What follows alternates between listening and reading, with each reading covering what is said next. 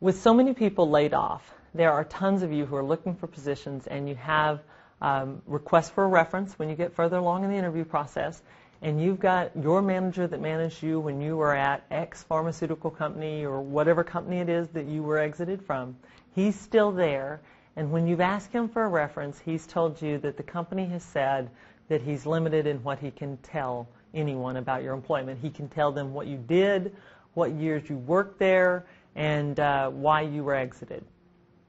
Okay? Well, that's not really a reference, and that doesn't tell the hiring manager that's considering offering you an opportunity enough to help him feel good about making you an offer.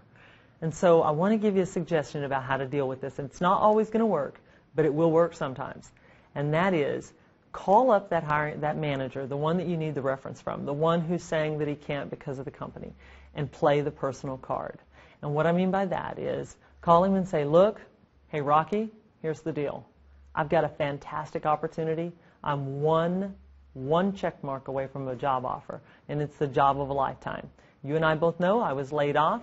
You know that I was a player. You know that I contributed to your organization. You gave me exceeds expectations on all my reviews. You tried to help me not be exited with the rest of the folks that were laid off. I know you appreciated the work that I did for you. So I need to ask you, I know that you're going to say that the company doesn't want you to give me a reference, and I can appreciate that.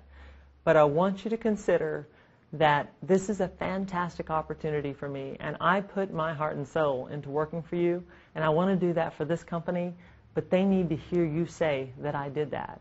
And I know that if you called me for a reference, I don't care who told me I couldn't give you a reference, I would.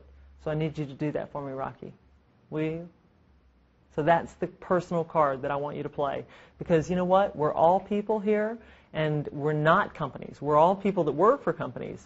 And I know that the HR folks don't want to hear this, but if you've worked hard for someone, they owe you a reference. They should be able to tell someone what a great job you did. There's just no reason they can't. So I want to ask you to, when you hit that brick wall, when they tell you they can't give you a reference, ask them one more time as one human to another. I wish you the best of luck.